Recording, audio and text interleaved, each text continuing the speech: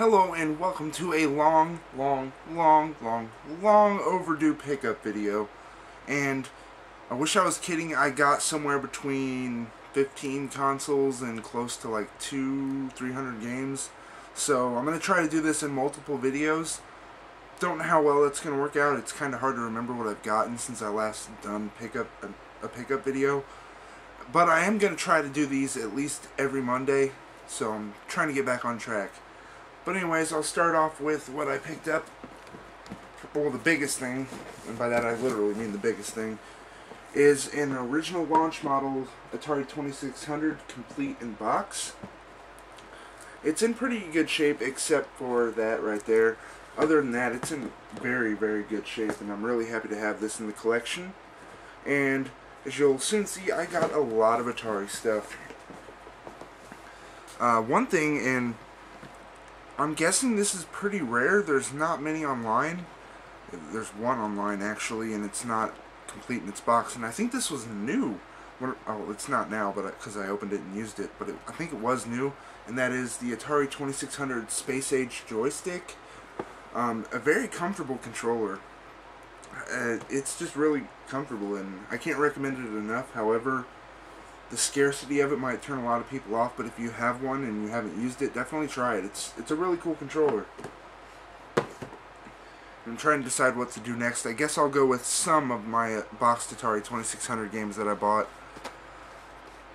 Pretty much that whole wall, except for like maybe 15 or 20 of them, the ones I already had, or I picked up, and a lot of them were just upgraded to boxed games. So there's that. But first up, I got Solaris, which I've heard a lot of good things about. Haven't plugged it in to play it yet, but it looks really cool. And there's the little artwork for it.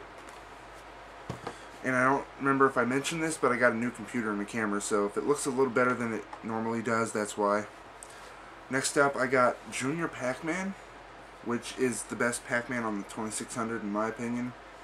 It's a really good version of it. I definitely played this one, and it's a blast. Alright, next up we got Moon Patrol, which I haven't played. Again, I've heard a lot of good things about it, but I just haven't got around to playing it yet. Next up we have Human Cannonball, which I've only played on the plug and play. I think it's on that. So I can't wait to play it on its original hardware.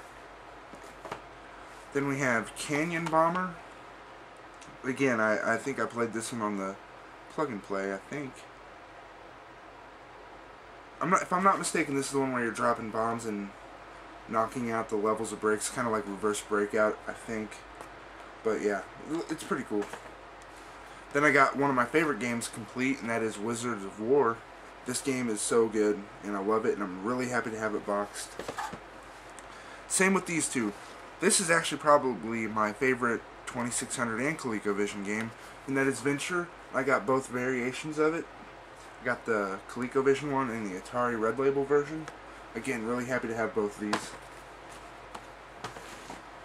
Next up we got Kung Fu Master, which is an Activision game licensed by Data East, and the graphics are surprisingly good. Now I do believe that is kind of an exaggeration, but it's not a huge one on how good it looks on there. Again, another one of my favorite games. And I get a lot of shit, but I actually prefer this over Battle. Wow, I forget the name of it. Battle Tank? Yeah, I think that's it. Or Battle Zone, yeah. But it's Robot Tank Complete. I love this game, and my copy of the cartridge looked like it had been in a fire and with soot all over it, and you couldn't really get it all up. So I'm really happy to not only upgrade to box, but a lot better cartridge. Next up we got Private Eye, which this game just looks insane. I watched a video of it, haven't played it yet, but it just looks so crazy. Really happy to get that. Next up, one I have played and it's terrible. Ghostbusters for the 2600, and it's like the NES one, but with terrible graphics. So, I can't recommend this game. The box is a bit chewed. So, another terrible game is Dish Aster, which is such a pain to pronounce. And basically, I did play this one because it not interested me. It caught my attention. And basically, you have to go around hitting the button to level out all the plates, and it's bad. I do not recommend it whatsoever. And the last three I got are US games. Squeezebox.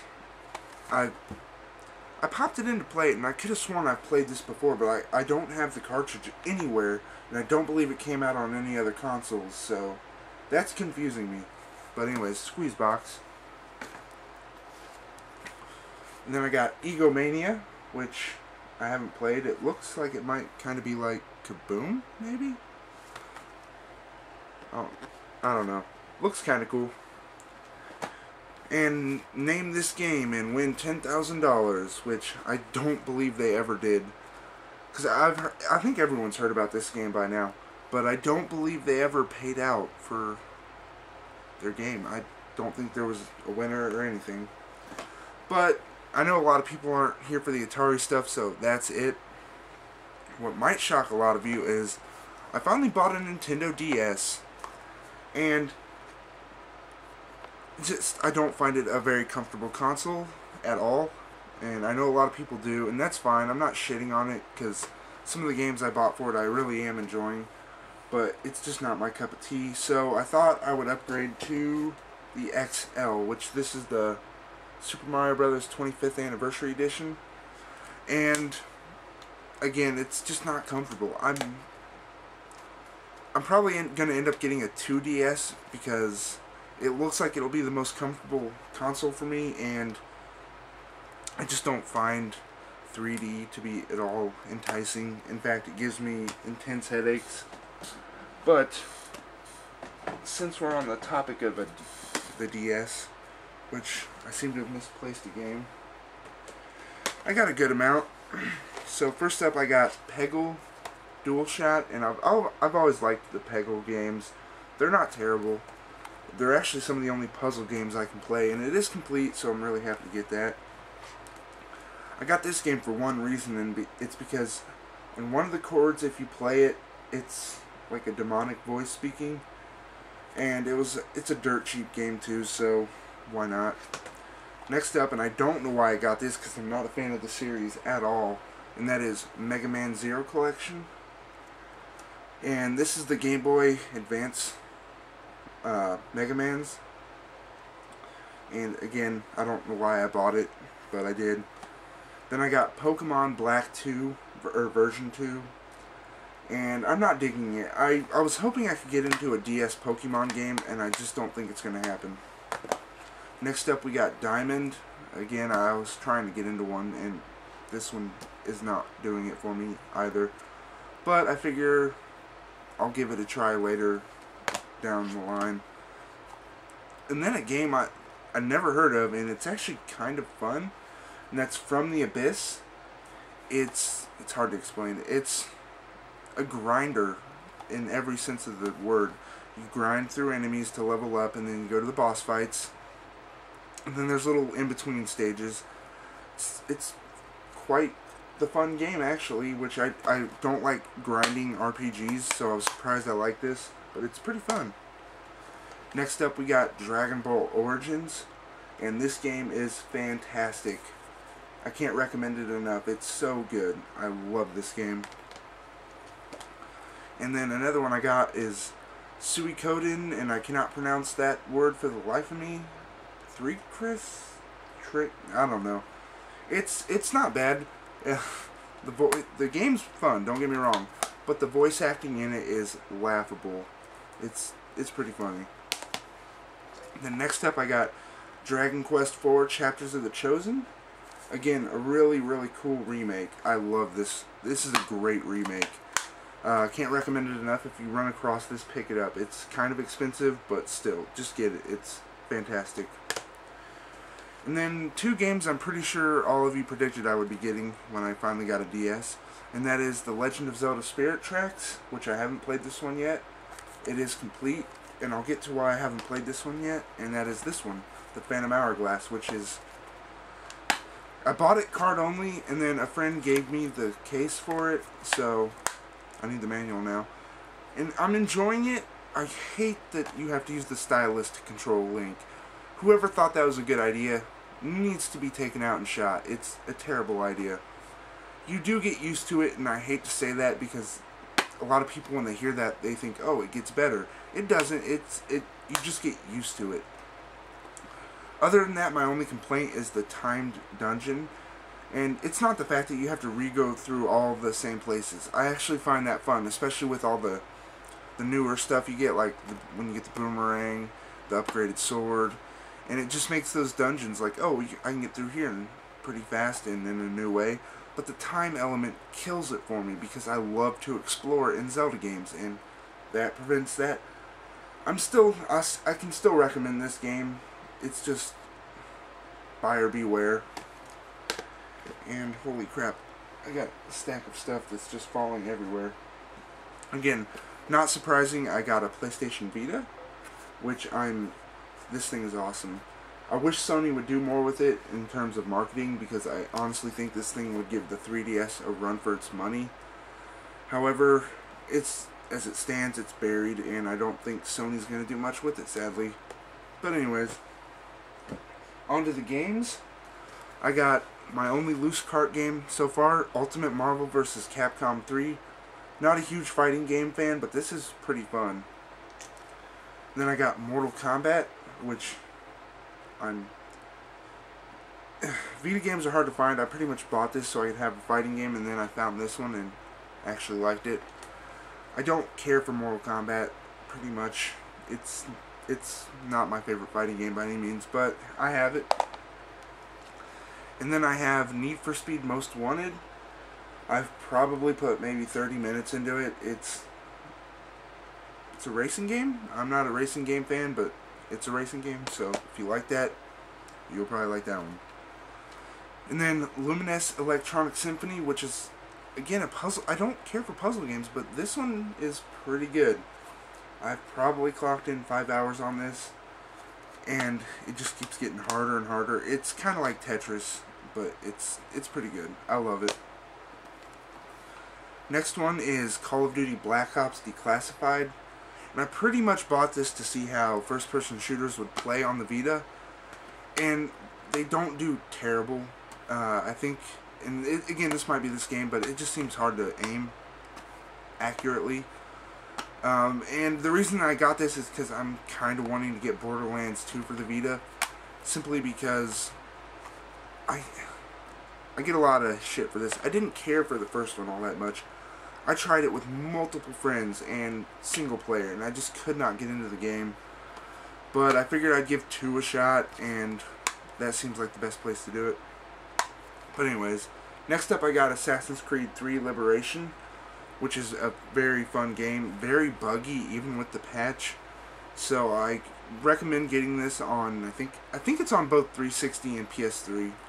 But I recommend picking it up that way, simply for the fact that this version seems buggy. And I say that, but I don't know if they fixed it on the other consoles. I assume they have. Alright, next up I guess we'll go with my current gen stuff. Picked up 2 PS3 games. I got Uncharted 3, and I pretty much bought this because I've beaten the first 2, and I figured it was time to give this one a shot. And much like 2, I'm finding it very, very hard to get into this game. I loved the first one, and that's what a lot of people find weird. I really loved the first one. It had a lot of flaws in it, but I loved it. Then 2 came out, and it took me like 6 months to beat that game. And this one I've probably put in, I'm not sure. I'm to the part where you're looking at the constellations to find something, if that makes any sense. But I can't get into it. I will finish it eventually. In a game that got a lot of crap, but I'm actually loving a lot, and that is Beyond Two Souls. Beat it already. It's a very cool little game. It's a David Cage game, so it's pretty much a movie, but it's really, really, it's well done. Some people didn't like the fact that it jumped back and forth in the timeline, but anyone with half a brain can follow it, so I love it. Alright, next up we got some 360 games. First up, I got Ultimate Rapture Edition Bioshock, which comes with 1 and 2 and all the DLC. And I already have the first two and have beaten them, but I haven't bought the DLC for them. And it comes with stickers for Infinite, which are pretty cool. And it was like 14 bucks, so I think the DLC put together is more than 14 online. I could be mistaken, so it's a deal right there. And then I got Assassin's Creed 3 on recommendation. Haven't played much of it. It didn't look interesting. However, the little bit of it I did play, it was enjoyable. So the story is flat out stupid by now, though. So if you're going in this for a good story, you're in the wrong game. But there's that. Then next up, I got Kingdoms of Amalur Reckoning, which is, it's hard to explain. It kind of plays like Fable with the look of World of Warcraft, but also like Fable. It's weird. It's hard to explain. It's a very good game. It's a sad thing that big huge games shut down, and this will most likely be the last Kingdoms of Amalur game we'll ever see, the last and only one, because it showed a lot of potential, and it's sad that they're gone. Alright, so getting on to my 2 Intellivision pickups, which are nothing spectacular, but I got Pinball and Slam Dunk Super Pro Basketball, which the Intellivision dude swears is a good game. Haven't played it yet.